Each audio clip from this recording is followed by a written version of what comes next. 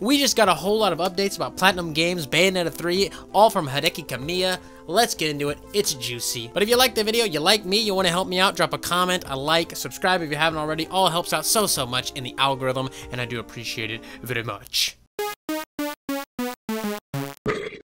Hideki Kamiya recently had an interview with VGC where he talked about Bayonetta 3, the fourth Platinum game that was supposed to get announced last year, but apparently COVID pushed it back, and Astral Chain. First, we're going to look at the Platinum 4, and the title of the article is Hideki Kamiya hopes fans will get a kick out of Platinum's special bonus stage announcement. Remember how Platinum Games teased 4 major announcements last year? They ended up being for Platinum Games Tokyo, Project GG, Wonderful 101 Remastered, and an April Fool's joke, which didn't go down too well at all the time. I don't remember the April Fool's joke, but I think I talked about it before. Who cares anyways? It's not important. It's also got one special bonus stage announcement that it still has to make. In a new interview with VGC Platinums, Hideki Kamiya told fans to expect something that's a little smaller in scale compared to the previous announcement, but hopes they will still get a kick out of it. We want to reveal it at the right time, but we want to say at the moment is that this was always intended as the Platinum 4. So I think that the expectation should be for something extra. That being said, this is something that we've had in the works for a while.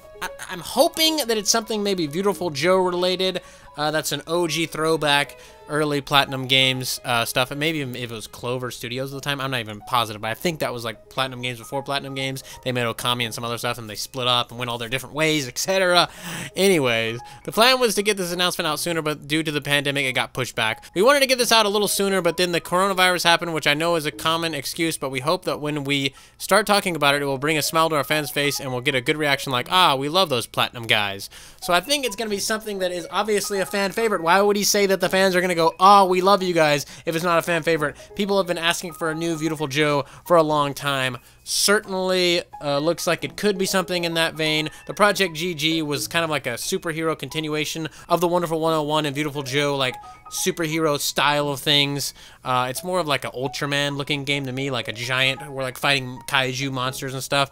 That's gonna be cool when we see more of that, but who knows what this could be. It's a mystery, but I think it may be Beautiful Joe related. Certainly hope so.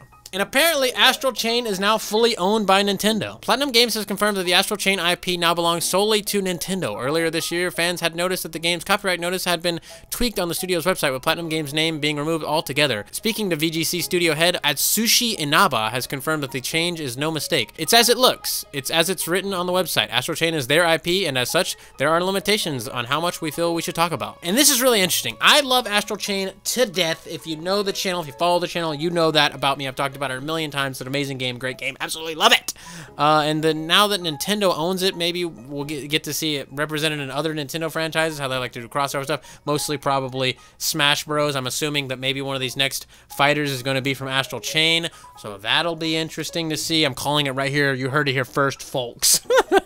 So now I think there's absolutely no chance that we're getting Astral Chain on other consoles because it is owned by Nintendo. And you're like, but they put Wonderful 101 on other consoles. That's not owned by Nintendo.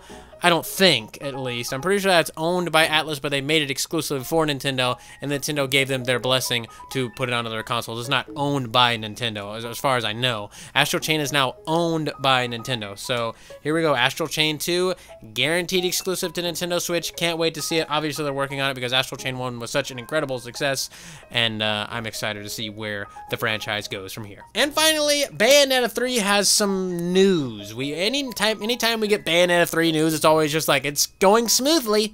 But recently, Hideki Kamiya said that we were going to get an update in 2021, but here we're getting an update that he said fans should forget about Bayonetta 3, which I think is interesting, and I think he likes to troll, and I think this is a trolly little bit from him. Like I said in my last video where we talked about the Bayonetta 3 update in 2021, I think he's going to just drop a bombshell of, hey, the game's ready, guys. Here it is. Maybe we get a trailer, a demo, and then a couple months from then, boom, it's out. I don't know, but let's see exactly what he said. It's not really our position to say, but it's January. We've got to have something come out, right? I guess it's safe to expect that something will come out. There's still a lot of the year left, is what I'm saying. I understand it's driving fans crazy. In light of that, my suggestion would be that maybe we should all reset and forget about Bayonetta 3. Then when something finally does happen, it will be a nice surprise, won't it? I swear, I think he's trolling us and going, you might as well forget about it, guys. Bayonetta 3, we've been working on it for almost 4 years now, so I don't know. I mean, we got to restart. I've told you it was going good, but I lied. Sorry.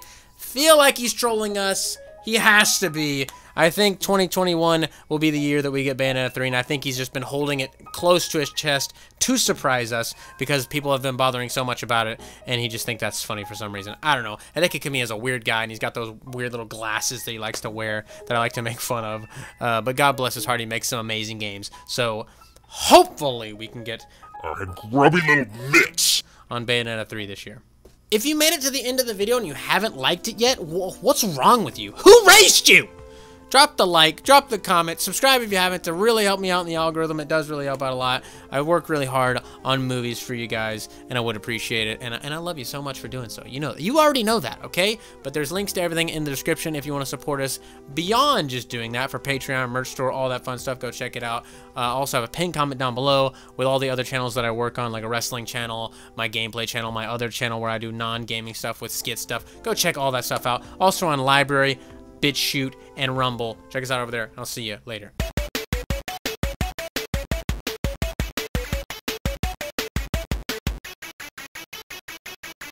So I want to say thank you to your loyalty. Thank you for your support. Ooh.